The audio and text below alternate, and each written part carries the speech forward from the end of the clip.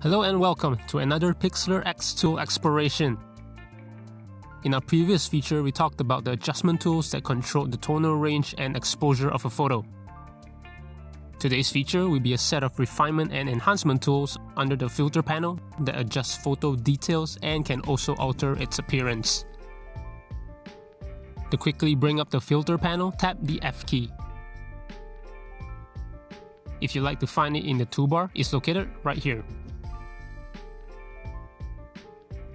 Divided into two sections, the sliders at the top will adjust details, while those at the bottom will adjust the scene or appearance of your photos. These sliders apply a global effect, meaning changes will be made to the entirety of your photo. So if you'd like more localized adjustments, you can use them with the cutout tool to focus on points of interest. Okay, let's begin. Slider number 1 under the Detail section is Sharpen. It strengthens edge definition of objects by increasing contrast between light and dark pixels. It can help improve images and make the outlines of your subjects more prominent.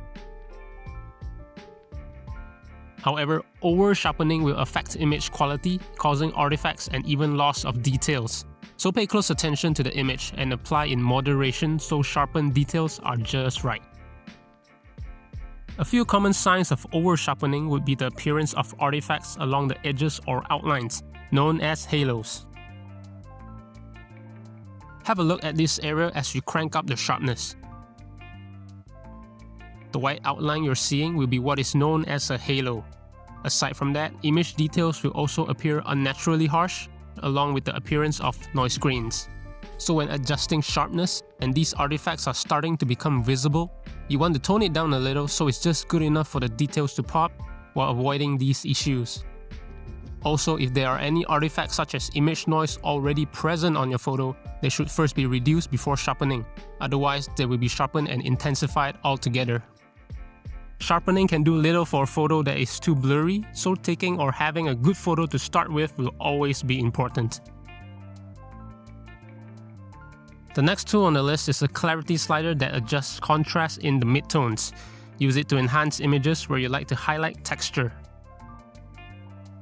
Some good examples would be scenery,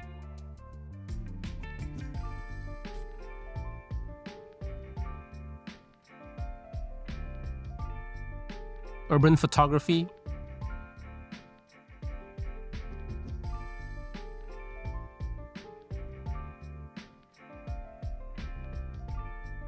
or wildlife images where it can really help in tightening up the image and bringing out the details.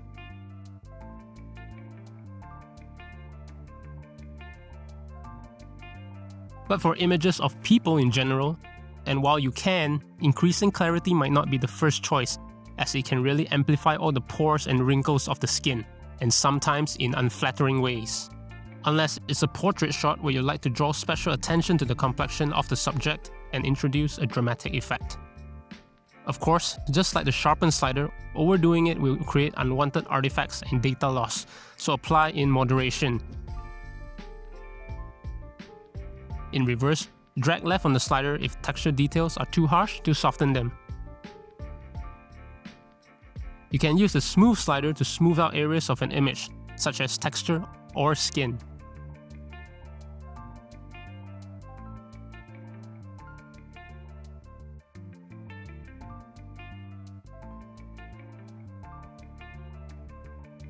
Add blur to images with the Blur slider. Effective blurring can introduce a unique aesthetic to your edits and even emphasize focus. For example, blurring the background of an image to create a shallow depth of field effect and draw attention directly to your foreground subjects. Here's how you can quickly do so. Make a duplicate of your original image, then extract the background with the AI cutout tool.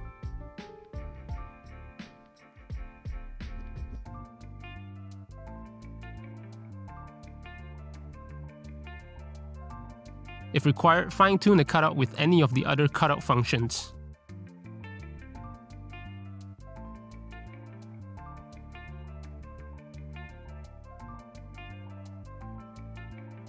Now, select the layer below it and adjust the blur slider as preferred.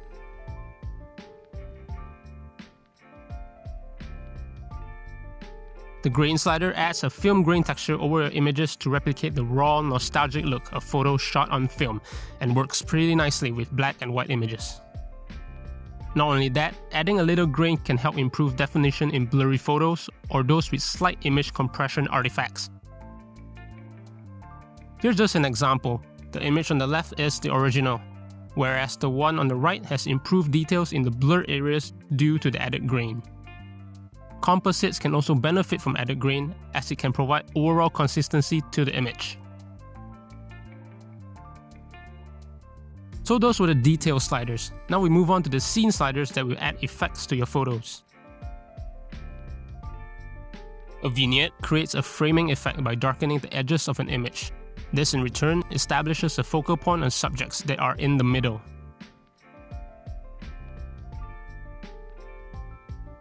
Fringe is one of our favorites when it comes to adding quick eye-catching effects.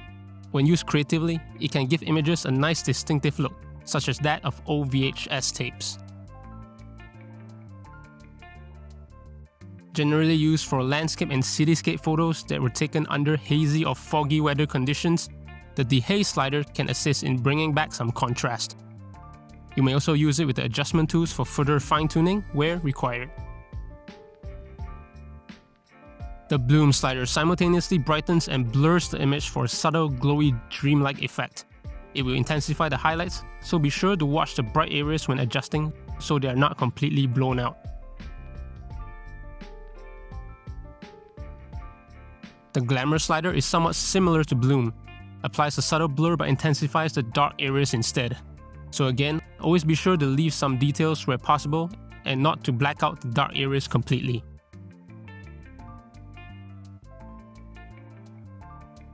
The posterized slider controls the amount of colors available in an image. As colors are reduced, color information to create a smooth transition in tone is limited, hence the unique visual result. Pixelate converts photo detail into colored blocks.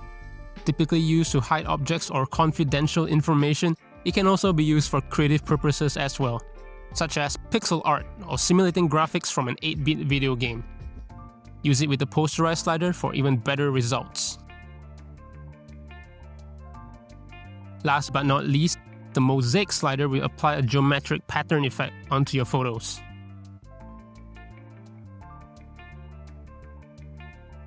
And that was a quick look at the adjustment tools. Hope it was able to give you a better understanding of its functions. We'll see you in the next video.